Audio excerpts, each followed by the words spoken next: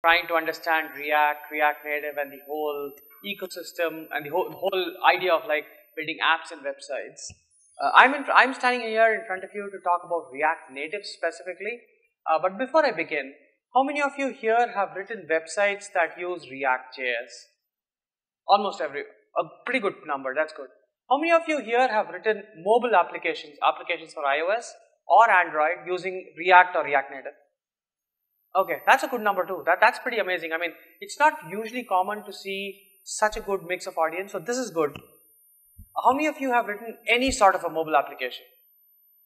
Even more. Awesome.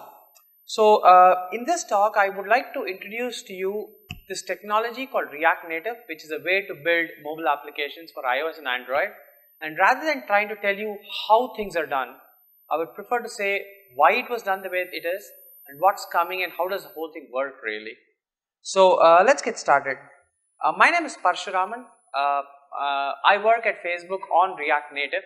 I'm based out of the US, and as Zainab mentioned, I was traveling here trying to talk to people and understand what people use to build their mobile applications.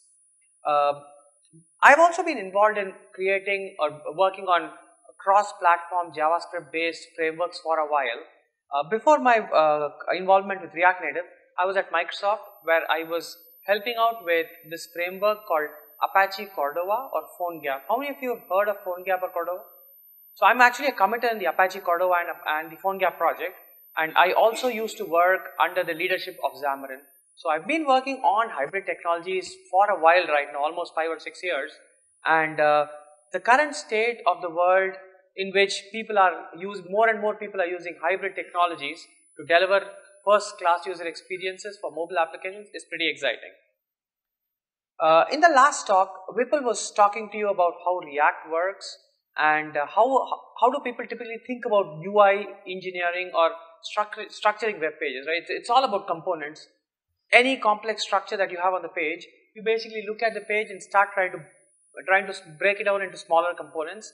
In fact, all of these concepts of props and states are not JavaScript specific, they're not web specific. The idea that React is bringing to the world, the idea of concepts, of props, of state, it's actually being used outside the web world into multiple other places. For example, if you look at Flutter, for example, the idea of states versus props is similar to what exists in React. There are also similar frameworks for iOS called Component Kit or Litho for Android, which use similar concepts. So I think we all can agree that writing components seems like a sane and interesting way to build user interfaces today. Now, the interesting thing to note is because these are the building blocks, let's start from components and look at how we can transform our idea into delivering web pages and mobile applications. At the end of the day, it's all about a tree. I mean, you use multiple components and then you compose them into a tree, right? Back in the day when jQuery used to exist, our main job was trying to manipulate this tree. However, with React and with modern JavaScript frameworks, you don't really have to think about a tree alone. All you think about is what should the page look like, and then the framework does the job of constructing and manipulating the tree. For example, in this tree, if I had to change something, back in the jQuery time, I'd use a selector. I'd say, hey, document.getElement by ID, pick a specific node and then move it around or change it. On the other hand, with modern technologies, you say, hey, this is what my page should look like given specific states and specific props. And I think that's the important concept here. So to start off with, let me start with a simple example for React. Now, let's take a simple component here. It's a div with an image and like a span or something. And then React basically picks this up and renders it on the browser. Now, if you want to add more stuff to this, you continue to add it to the DOM structure. The tree is manipulated, and by this process called reconciliation, it tries to figure out how to get from state 1 of the tree to the next state, and it does like a diffing algorithm, and in this case figures out that there's a new red box to be added in the middle. React does that for you and it automatically adds it, and that's sort of the React reconciliation algorithm. Now, the interesting thing to note is, of course, React has this concept of controlled components, which Vipul spoke about. The idea being, if you want to manipulate something, you would have to like I give it a value and also set the state for it. Now, because hooks are the new cool thing, I don't want to sound like a dinosaur. So let me show you how this looks in the new hooks world. Effectively, what you would do is you say, hey, the value of that input box should be text. And whenever someone changes something, the set text function or the onChange function needs to be called. The way this typically works, regardless of whether it's on a responsive mobile website or on the web, is this. Basically, the moment you start typing something, an onChange event is fired from the browser. This onChange event says set the value of text to A, and the value there becomes A, and this is sent back to the browser. So it's this flow that happens over and over again is pretty much how React works. Clear? So this is something that all of you already know, right? I mean, this is not new. Now here's where the interesting thing comes in. Now it's well and good that you write a web page, or it's okay. It's also pretty good that you write responsive web pages. But there's a difference between writing a web page and delivering an app. I mean, everyone today has an Android device or an iOS device. In India, most people browse the web using their mobile devices. So it's important to deliver your experiences no matter what client you work for or what product you build over a mobile device. And a mobile device may not just be sufficient. The key here is, if you end up just delivering a web page experience, remember that they are working with other applications like Twitter, Facebook, Pinterest, Instagram, and those have experiences, they have animations, they look and feel good. At that point, you need to ensure that you don't stick out like the odd man out. You need to ensure that the experience that you deliver are similar to what people are already used to when they're using their mobile phones. Like the Ola app, for example, a lot of people use the PWA, but there is a slight difference between the experience of an app versus the experience of the web, right? And I think this is where React comes in and shines. So if you look at the input type equals text there's nothing inherent about it that restricts it to the web. Technically, what you could do is change that to a text input component, and this way you will actually be able to get this working on a mobile device also. And that is basically how React Native derives its strength from React.js. The idea being, in React, you talk about divs and spans when you're dealing with the website, but divs and spans are specific to the web. If we were able to abstract that concept out a little bit more, you can think in terms of views and texts, and that higher level abstraction will let you develop your applications. So basically the technologies that you already know using React, you will be able to take that and use that, write mobile applications. And I mean, why limit yourselves to just mobile? You can use the exact same technology to also write VR applications that you can see on your headset. There's no difference. It's conceptually the same 2D surface or a 3D surface. It's all about components and objects. In fact, if you think about the workflow, there's no difference. It's pretty much the same, like the onChange and all is pretty much the same, except on the browser, JavaScript can go manipulate the DOM directly, right? Like you can actually say, hey, I want to go add a checkbox to this, or I want to go change the style. While it's possible on the web, there's a slight problem with mobile. These are two different worlds. There's the Android UI, but all of your business logic is written in JavaScript, right? So how does this whole process work? This method of direct communication that you saw may not really apply because there's no direct way to call methods, right? Instead, what React Native does is, instead of calling methods directly, it has this concept of a bridge. The best way to think about the bridge is, it's a way to communicate between JavaScript and Android or JavaScript and iOS. And at this point, I'm going to go a little bit into detail about how React Native works. The reason why I want to go in depth is because when you're starting to write an application, it's always useful if you understand how it works internally. I mean, it's okay to use the technology, but having that knowledge about how it works and why certain things are written the way they are helps you to write better applications. So, you know how I told you that you have set value and like direct methods? You can't call those. Instead, React Native serializes them inside like a JSON array and sends them over the bridge. Whenever someone talks to you about React Native and communication, this is basically what the bridge means. There's another gap in this explanation, and that is, on the web, you use Flexbox and style and CSS to like do the layout stuff, right? Android doesn't understand that. The browser does, but on Android, you have Android's own way of doing things. if anyone has done any Java Android programming or any Objective-C iOS programming, you'd know that the layout system is slightly different. Here you talk, like on Android for example, you talk about linear layout or constrained layout and things like that. And what we need is a simple system to be able to convert that CSS that we write in React into something that Android understands. And this is where a layout tree or yoga comes in. So the center component that you see here is a layout engine, and the layout engine is called yoga. And the way it works is, into yoga, the inputs basically are flexbox and CSS. The output is where on the screen should certain elements be displayed. And this is pretty much the canonical picture of how React Native works today. React Native, in fact, works using 3 different threads. There's the main UI thread, there's a central layout thread where majority of the layout calculations happen, and then there is a JavaScript thread where all of the business logic is run. In fact, the fact that by default you have these 3 threads make your applications very, very responsive. None of the heavy lifting happens actually on the UI thread, right? Most of the business logic is in JavaScript, most of the layout is in like a separate thread. And this multi-threaded architecture by default ensures that your mobile applications are fast from the get-go. The best way to think about how the control flows is, as soon as you open your mobile, React Native application, there's a render method that tells JavaScript to display something on the screen. Remember that it is in JavaScript where you have written all of your render methods and all of that logic, right? So all of those are run, and eventually those are sent over to the layout, which then are sent over to the Android UI system. Now, here's another interesting thing.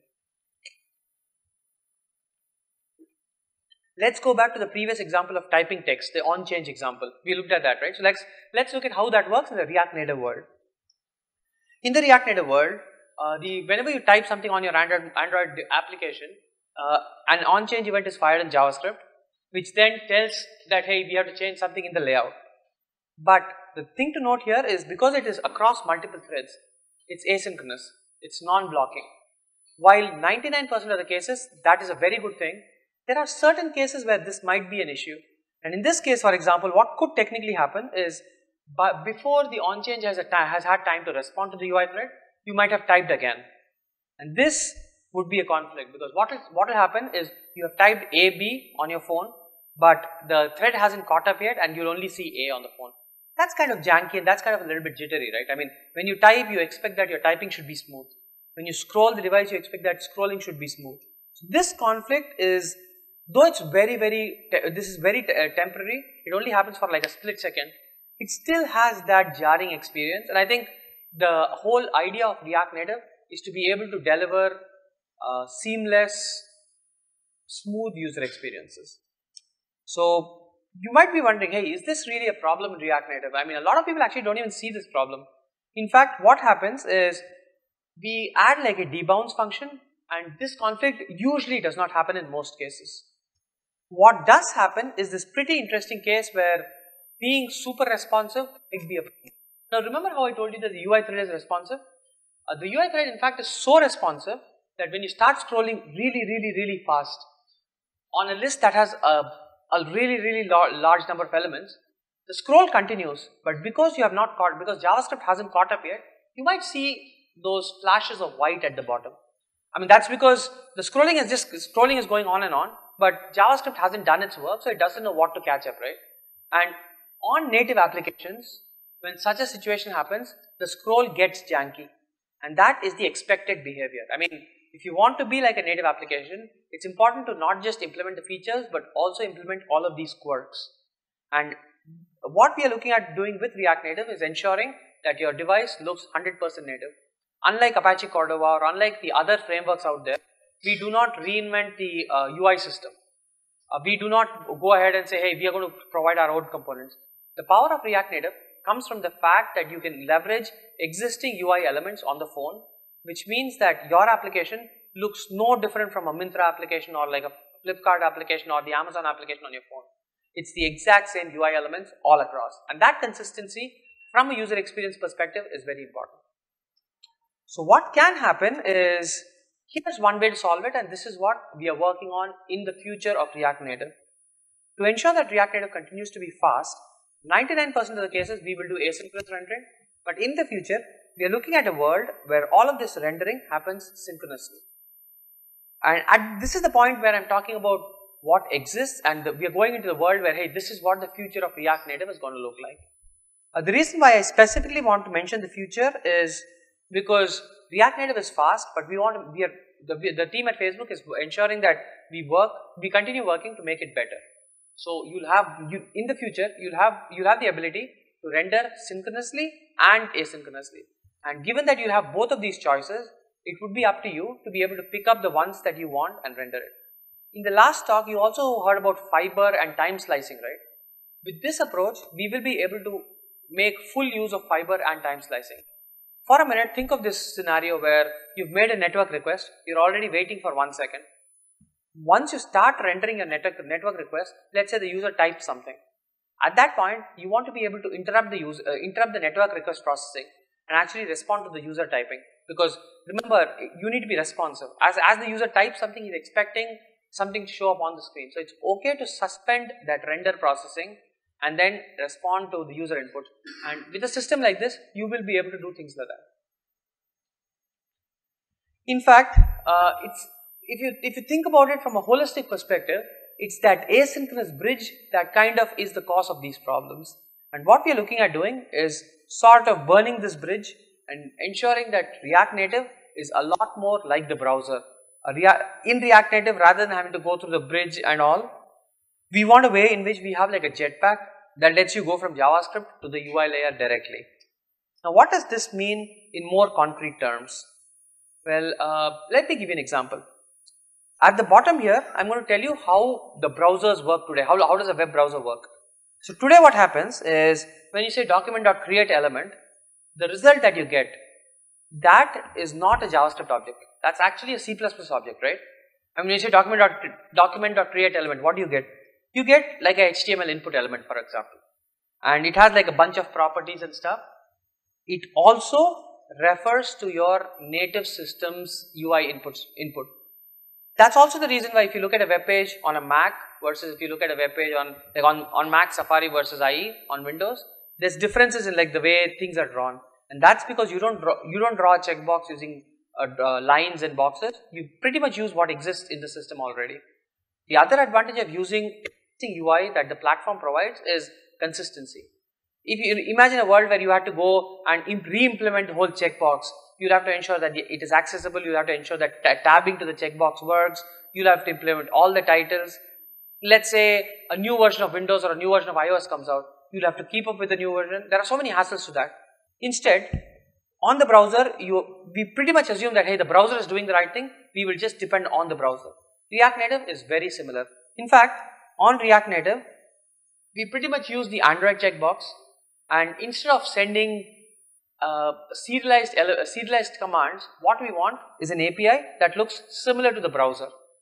So this is how the new version of React Native is going to look like. What it's going to do is it's going to be, if you think about it, this is very similar to the browser. The APIs are going to be synchronous. The controls that you have are similar to the browser controls, and the whole layout system is also going to be very similar to the browser. Now that is the core idea behind React Native.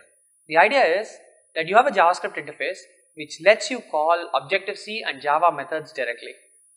JavaScript can actually hold references to C++ objects pretty much like how you do in the browser today. And this is good not just for code sharing but also from a conceptual perspective. Writing UI for the browser, for React Native and a bunch of other surfaces start to get more and more similar. This way you will be able to use React's philosophy of learn once, write anywhere. I mean, a lot of people here already have React websites, right? Taking those React websites and taking the learnings from your website and converting them to React Native apps is now going to be much easier. What does this specifically mean in terms of the UI elements? What it means is that all of your view managers, for example, all of your checkboxes, all of your text inputs, they will now be callable directly. All of your layout tree is going to be made of those elements that are written in C++, but JavaScript holds a reference to them. What that means is for a command like this on the browser, the equivalent in React Native would be something like UI manager.create node, and that the node object that you get back is similar to what you get back when you use the browser. And here in that object you will be able to call Android methods directly, like you'll be able to create an Android checkbox or an Android view directly. It's the same story for native modules. So let's say you want to take a picture using a mobile phone. With the new architecture, you'll have the exact same story and you'll be able to call these methods synchronously. And why is this important? This is important not just from a performance perspective, but even from like conceptually understanding React Native.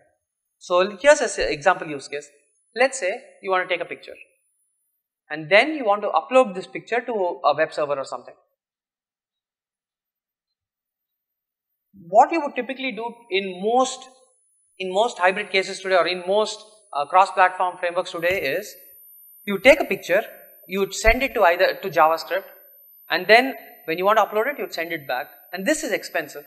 This is expensive because you're basically serializing and deserializing JSON across language boundaries.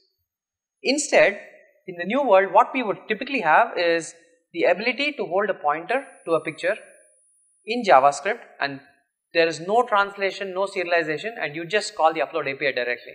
In fact, this is pretty much how like navigated or geolocation, like on the browser, if you say window.navigator, what is navigator?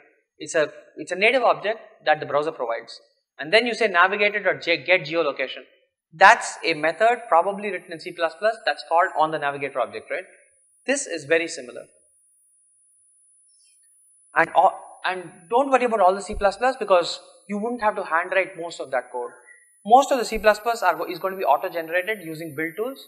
So if you're writing JavaScript, none of this is actually going to change the way you write stuff.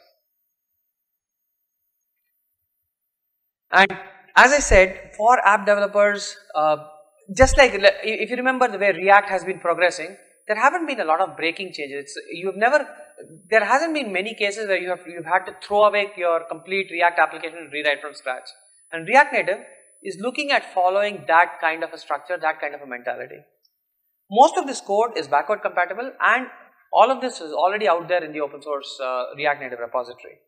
In fact, if you were to think of React Native as like a block diagram, the typical way it would work is that you have stuff that you draw on your screen called view managers.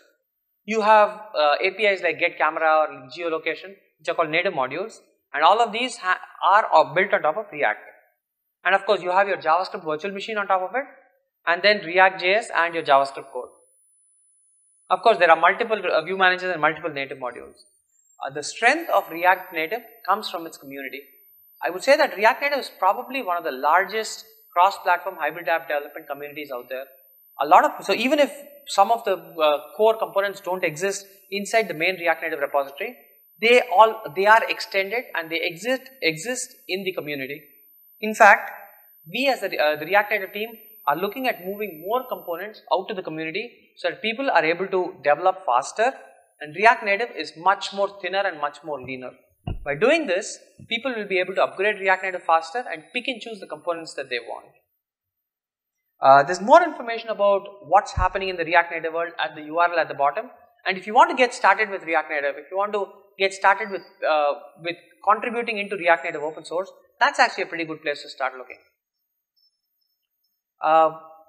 So at this point, let me take a pause and talk about, okay, all this is good from a technical perspective, but I'm a company, should I use React Native? It's your company and I may not be able to talk to your company, but what I can show you is some examples of companies that are already using React Native out in the world.